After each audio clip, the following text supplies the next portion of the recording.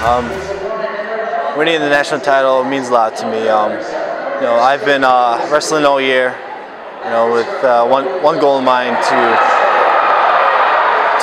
wrestle for God and bring glory through Him.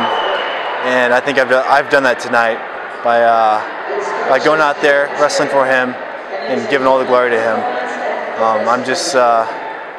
I'm greatly humbled and delighted in the Lord.